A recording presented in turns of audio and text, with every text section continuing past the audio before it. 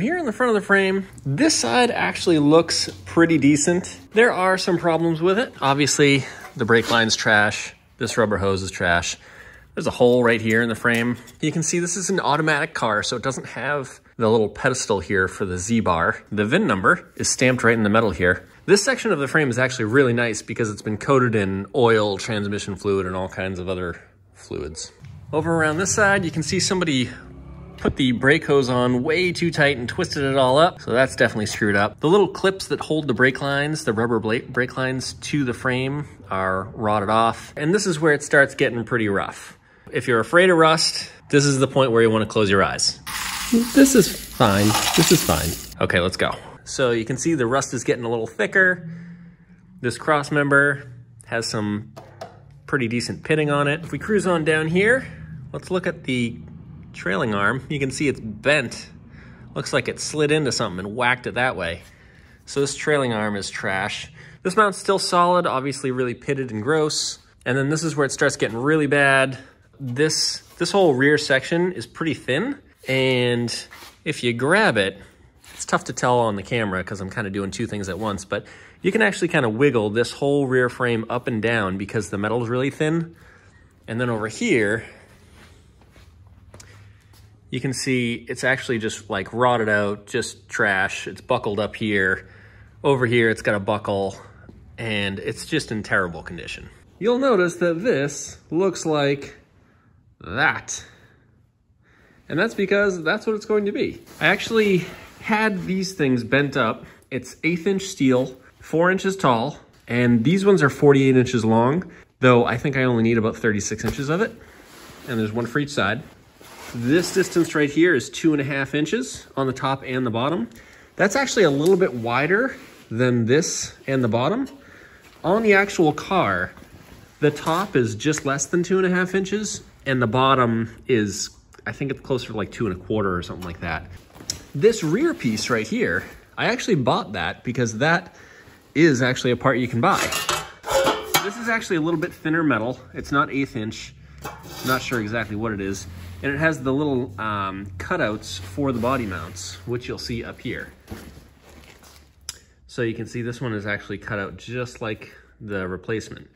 But this, the factory rear metal here, it's actually angled right here and on this side, right here. So the new one is not. So I'm gonna have to do that when I install it because I assume there's a purpose there. I also have to rebuild these things. So I'm gonna have to make my own. I'm not gonna reuse those ones because they're rotted out and trash, especially on this side. That's kind of where we're at with the rear frame. I'm now gonna pull the whole back of it apart, and then I'm gonna pull the front of it apart. We're gonna get the frame stripped down because I wanna flip it over and I wanna see how rotted out the bottom of it is, and we'll kind of see where that takes us. Now, once you're on the back of the frame and you wanna take the axle out, there's a few main points that you have to remove. There's this point right here, which obviously has a gigantic bolt in it. You gotta remove the shocks, which I already did. Up here, you gotta remove this bolt right here, which holds this centering arm or whatever you wanna call that. Once you get the panhard bar out, then this whole axle should drop out. All right, so now there is something we gotta talk about, and it's called bolt organization. Now, 99.9% of you are gonna ignore this, and that's fine, but I just wanna get it out there because it is totally worth doing. When you take a car apart, go buy yourself 100 sandwich bags and label the bolts, even if it's 1 bolt, 2 bolts, panhard bar. So write what it is on the bag, put it in the sandwich bag, Ziploc it so it doesn't fall out, and then, ready for this? Buy yourself one of these bins. This one's made by Sterilite. It's 66 quarts, I think. You don't have to buy 66 quart size, but this is awesome. These things, the lids clip on really nice, and they're clear. The fact that they're clear, you can see what's in them. So if I go like this, you can see all the bins up there. The clear ones, I know what's in. Well, I know what's in them. The not clear ones, I have no clue. It's madness. So buy the clear bin, buy the sandwich bags, label the bags, put the bags in the bin, and then tuck the bin away until you're ready to use the bolts again. All right, this public service announcement is over. Let's get back to the work. The axle has been removed. Now you might be saying, Jeremy, that looks like a Ford 9-inch rear axle, but it's not. This rear axle is actually a Chevy rear axle put in vehicles from 55 to 64, and the 55 and 56s had different axle lengths than the 57 to 64s. So although you can actually swap this center section from 55 to 64, you can only swap the axles from 57 to 64. The cool thing about these rear axles is that this front section comes out just like a Ford 9-inch. The bad news is they tend to bend. So if you have a big engine and you're launching it at the starting line of the drag strip, you can actually bend these axle housings so that they are no longer straight. Or, you know, if you have a lowrider and you're putting some hydraulics in it, you can actually bend these axles. Or the axle housings, I should say. And then the axles get stuck in the housing, and then it's a pain to disassemble. What a lot of people will do is they'll either brace up the whole thing, or they swap this out for a different section altogether. You could get these with a variety of gear ranges from the factory when they were new. You could also get a posi inside it, or you could not. Most of them are not. If it was a posi, it had a big P right here, which this one does not, so we can assume it is not a posi rear axle, though it is possible to swap a posi center section in a non-posi rear axle housing. I can already see that there is a nut missing here, and it looks like the bolt is rotted off. There's like not a thread left on it. That might be problematic for me. And that's it for the axle. Let's go back to the frame.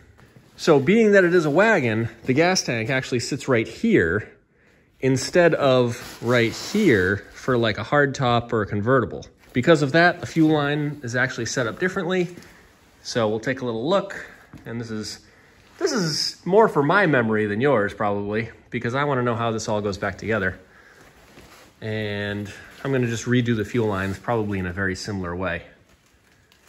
Other than that, I think it's pretty much similar to any hardtop chassis.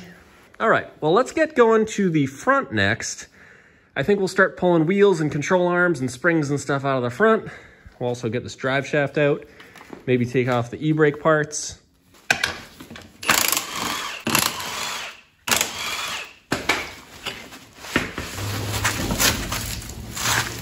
Well, that's stuck on there pretty good. All right, let's just make this easy on ourselves.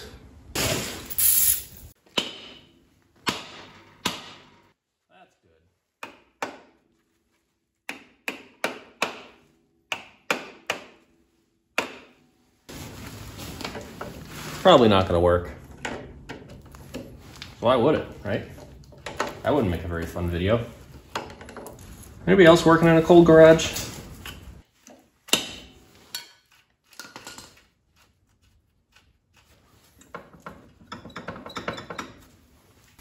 This is definitely not gonna work. Why am I doing this?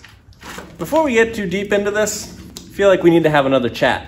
There's a couple auto parts that'll kill you. Every time. One of them, coil springs. Coil springs are the Dodge Viper of the auto part world. Now, Dodge Vipers, they actively try and kill the driver. So, springs, same way. Springs actively are trying to kill me right now. So I have to be extra careful working with them. Before I go yanking this ball joint off, I'm gonna put a jack under the lower control arm, and hopefully that will allow me to lower the control arm in a safe manner. The other thing that's in place right now is the shock. There's still a shock going down the center of the coil spring, and that will also prevent the coil spring from jumping out and killing me. The problem is that there's a good chance I'm gonna ruin the shock if I do that, but I don't care because the shock's going in the trash. I'm gonna loosen up the ball joint, not take the bolt off. I'm gonna put the jack under the control arm, and then I'm gonna take the bolt, or actually I'm gonna knock it loose with a hammer so the knuckle is loose from the ball joint. Then I'm gonna take the nut off, and then we're gonna ever so gently lower the jack. And then the coil spring is just gonna gently release. Everybody's gonna be happy. All right, let's do that and just make it happen. Oh. Looks like we got a cotter pin. Forgot about that. Couldn't see it because it was so caked in mud. But it's there. If it's not 3/4, it's always 7/8. Why? I don't know. Just the way it is. And then we're gonna smash it with a hammer.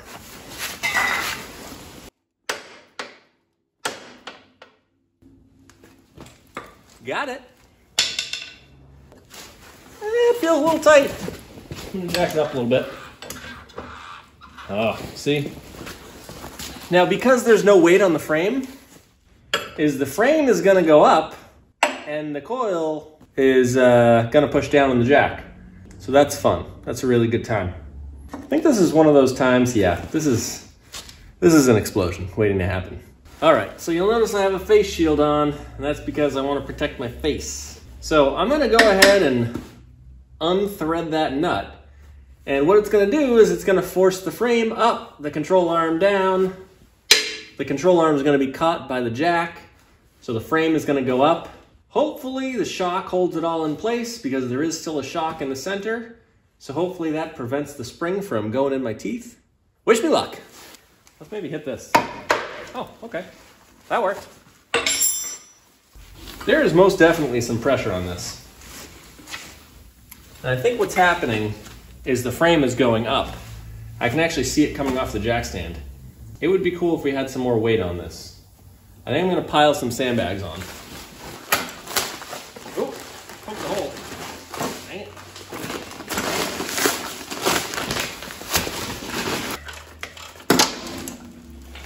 There it is.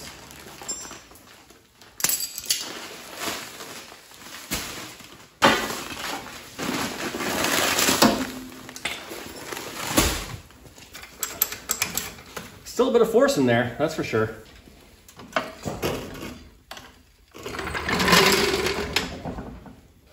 Perfect. So that went well. The bolts were definitely in there like swimwear, and it was really tough to get them out. I had to use, you know, breaker bar, air gun, PB blaster, all kinds of jazz. So now we're gonna move on to the other side, I think, because I'm just trying to get this thing done, you know? Just trying to get it done.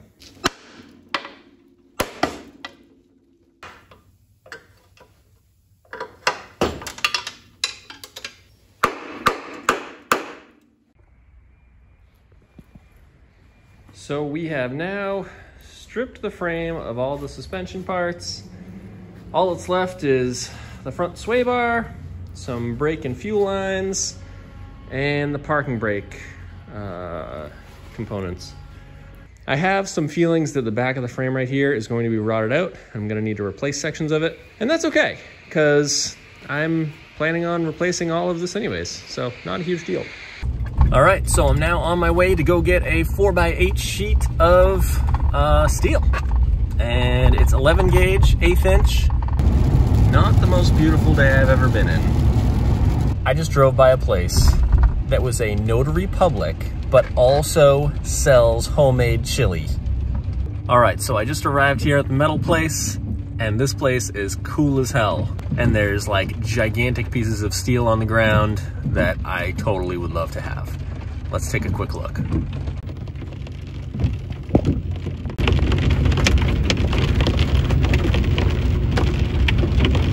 So there's kind of a lot going on here because the frame is on its side and there's a bunch of junk behind it, so it's tough to tell what's happening.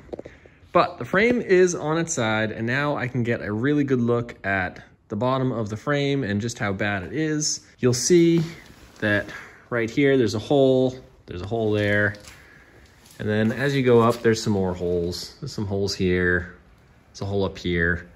So it's not great in the back. I think what I'm gonna do is I'm gonna replace all of the metal, all of it, here. That is gonna be fun. I'm gonna show you how we'll do that in a little bit, but first, I wanna make something. So right now, the frame is actually like balanced on this jack stand and that jack stand, and it is totally gonna fall over. What I did was I went behind my house and I found this metal beam thing and that metal beam thing. They were in the woods behind my house, so you know, why am I not using them? I'm gonna weld them together and I'm gonna make a frame stand that just holds the frame solid on its side. And that way it'll allow me to work on the frame on its side like this, and I can do it in a safe way where the frame won't fall over and kill me. I'm gonna go ahead and weld up this, this frame mount.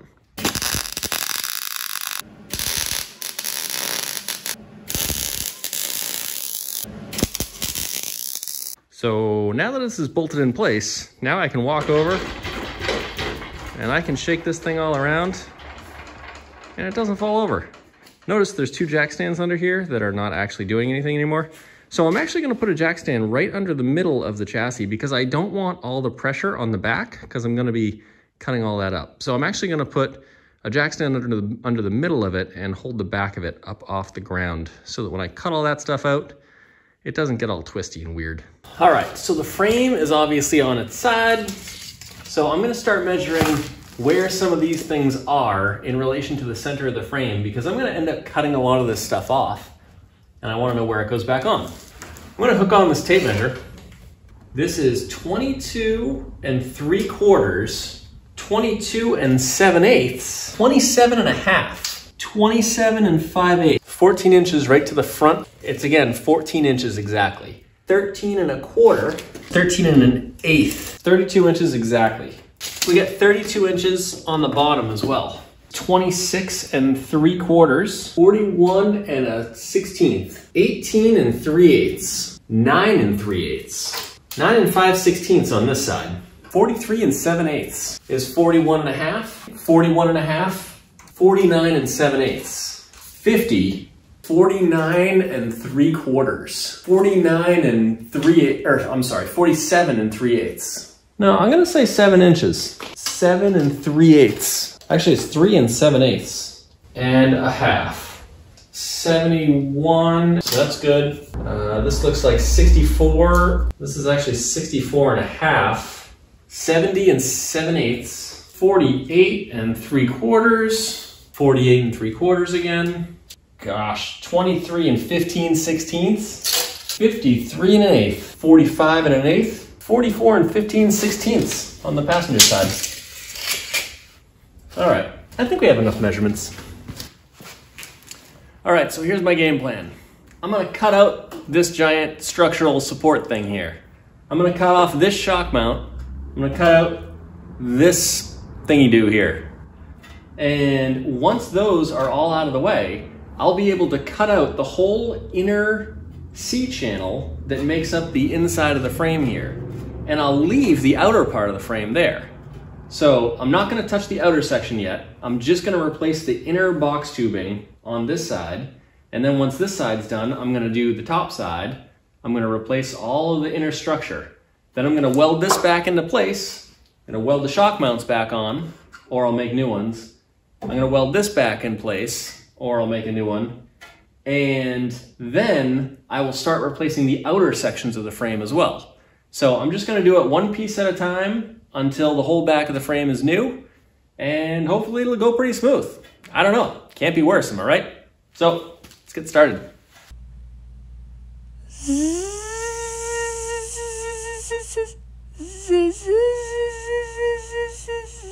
All right. So I just chopped it right here, right along the weld, right here on the weld, right here on the weld, and then right here on the weld. So bang, bang, bang.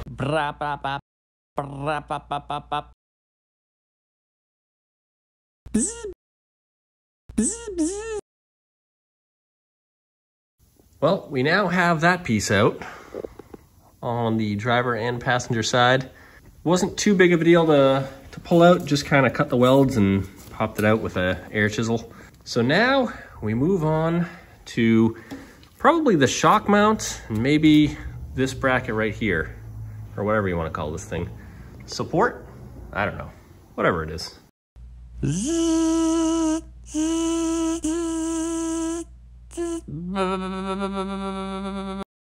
So now the panhard bar brace is gone, the shock tower bracket is gone, and the center structure thingy-do, which holds the upper control arm, is now gone.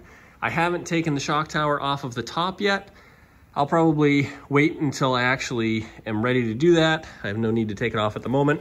And now I'm gonna start removing this section of the frame, just the inside section, so that I can then rebuild it out of new steel, and I'll put it in place, and then we'll do the other side on the top.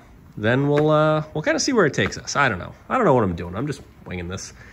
Let's start there and start cutting welds all the way down.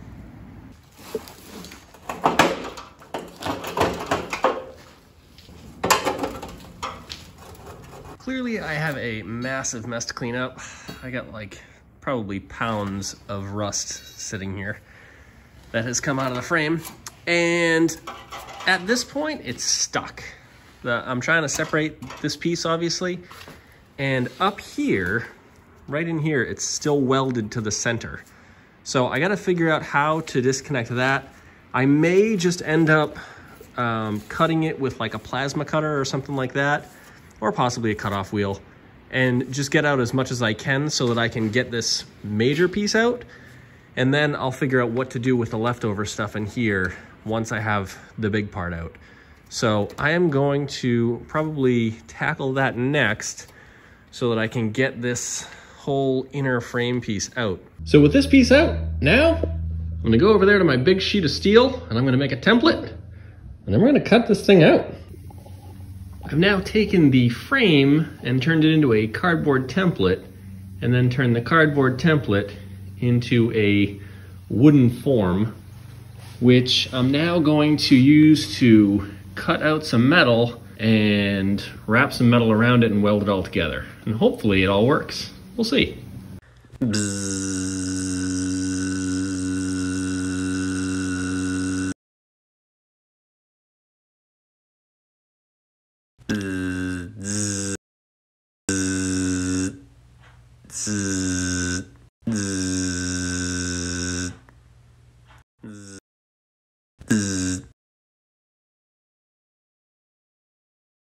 So I just cut out the metal and all looks good.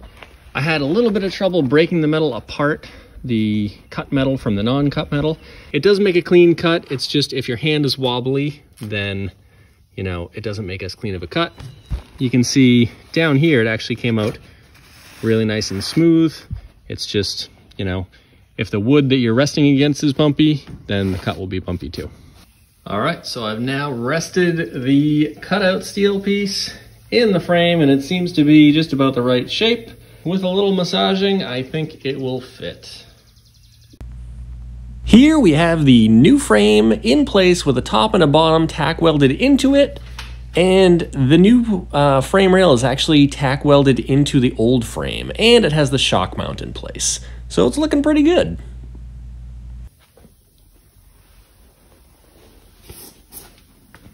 So this was inside the frame rail. Let's see what it includes. Looks like a lot of metal.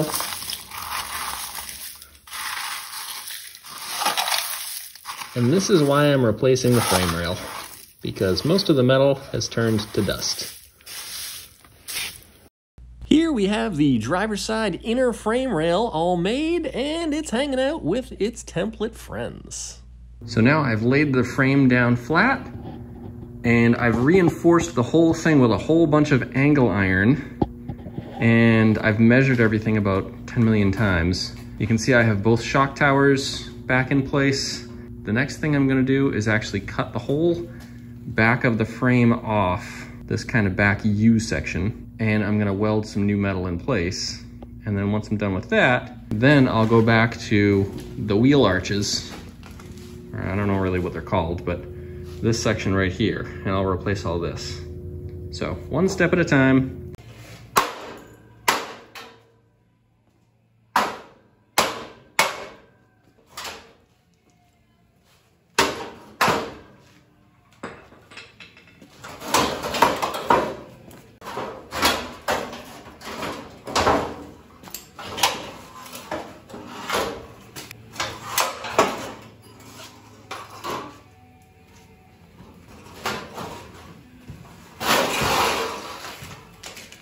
We are now at the back of the frame, and this is the driver's side rear.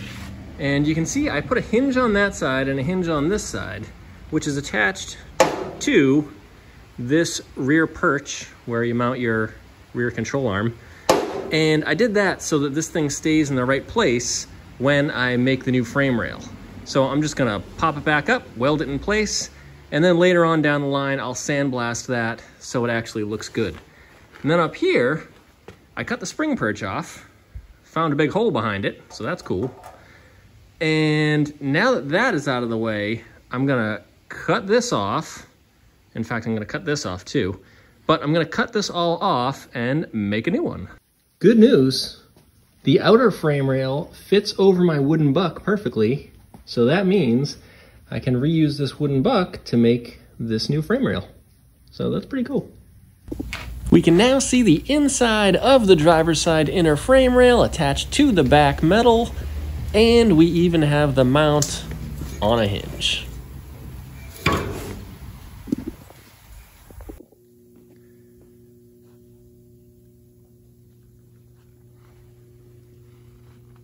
So now I have this outer metal frame rail just tacked in place temporarily, and I'm actually gonna make some, they're called fish plates that'll go in here, and they basically go on the back side where these two pieces of metal meet, and then we'll drill some holes through it, and we'll kind of do some welds in there to hold it all together so it's not just a butt weld holding the frame together, because that's not good. And now we're gonna weld a plate on the top and get the curve right, and then we'll weld one on the bottom, get that curve right, and we'll just kind of keep building until this works. You can see where I welded the old frame to the new frame, and then of course I welded up all of the edges of these rear arches that I made. Here are all of the frame rails that I've replaced and built new. You can see these things are trash. They are super rusty and rotted out, especially on the bottom side. You can see there's holes in them in various spots, here, up here. It's just super thin metal, really crunchy. You can see this one folds up like this. The whole thing is a mess. So I'm glad I have all new metal, and hopefully you're enjoying the show that goes along with it. So I just bought a laser level, and I found that my frame is totally screwed up. So let me show you what I did. So I've set up the laser level to shoot a line down the center of my frame, through the center here, across here, and to the back. And the back section is all new, pretty much from like this point rearward, all new metal. Except for like the brackets that I cut off, this, that. So let me show you how far off the laser is, and you're gonna be very surprised, like I was. All right, front cross member, right in the center of the hole, and then it cruises down here, through the center of the frame, through the center of this hole, and then we start getting into the new metal. Right here, looks pretty much in the middle. And then you get to right here. And this is the center of this bar. And notice where the laser level is. So right behind the rear axle, hold on, let me turn around. So it's pretty square up until about this point. And then right here and here, the whole frame is moved over this way about 1.5 inches, maybe even 2 inches. So I apparently welded this on crooked, but I think the reason I did that is because I put it in the exact same place it was before. I made all kinds of brackets and stuff, which you probably saw earlier in this video, and I put it in the exact same spot it was, and I think the frame was bent. So I replaced the bent frame with a bent frame. So now what I have to do is knock off the welds that I put here and over here and on the corners. Luckily, I didn't weld everything completely. It's all just kind of tacked in place. But now I need to straighten out the whole rear frame and then re-weld it and make sure the laser level tells me that I'm level again. So it's a pretty wild situation that I didn't expect, and I guess we're gonna get started. 83 years later, the frame's upside down, it's a little smoky in the garage, and the laser's right in the center of the back of the frame. All right, ignore the disaster here, but here is where I spliced the new metal to the old metal, and you can see there's the weld line here. So what I have done is, hold on, let me see if I can hold it, and the camera. So I've made a kind of additional support plate. Some people call these fish plates. Normally a fish plate is kind of like a diamond shape, but I made just kind of a giant one to go over the whole area, and then I put a bend in it so it can go over this bend in the frame as well. And it also is gonna be welded to that, so it will add some structure to this, the frame, and then of course the middle of the frame, because these X frames are known to twist. Hopefully that will add a little bit more structure in that area as well. Now I am going to weld it all together. So yeah, let's do that. All right, a lot has happened. We now have the rear frame almost 100% welded up. If we get down close, you'll notice that there's some surface rust on it, and that's because I don't heat my garage year round, so it's like, you know, damp air and stuff. But anyways, so this is all welded up now, and this is kind of welded in place. It's not done yet. I still have to weld around the edges a little more. And then down here, you can see this is all new. Well, basically everything's new. And then right here, behind this plate is where I welded in the pieces together, which I'm sure you saw just a second ago. And I just made one giant fish plate to go over this, and then I drilled some holes in it and I welded some holes in there. So now this is all reinforced where the new frame meets the old frame. And then of course, on the other side, it is the same. So we'll take a quick look at that. Over here, you see we have another fish plate in here. And I also welded the fish plate right here to the mount, just to secure the mount even more than it already was. It's obviously welded in all the same spots as it was from the factory, but then, you know, I have another plate on there just to hold it even stronger. In case I were to put like hydraulics in this or something, it'll be a little extra reinforcements. I still have to weld up the seam here all the way around. I have to finish welding up this spot. Then down here, you'll see this is just kind of loosely attached. I have to fix the hole in this. I'm just gonna make a new one probably, and weld that up. And then of course in the back, if you recall way back at the beginning of the video, I mentioned that this like replacement panel here didn't have the angled pieces right here and then down here for where the body sits on it. Strangely, it's actually a different size. It's probably like, I don't know, 4 inches right here, and it's something like 6.5 over here. I forget the exact measurement, but it's wider on the driver's side than it is on the passenger side. So I still have to weld these corners up, and other than that, there's not a lot left. I might end up actually boxing in the inside of the frame. I haven't really decided on that yet, but my first step is to finish up all the mounts, and I'm probably gonna sandblast the whole frame. Then I'll throw the whole thing in primer, and I'll start assembling the frame just as like a first time assembly.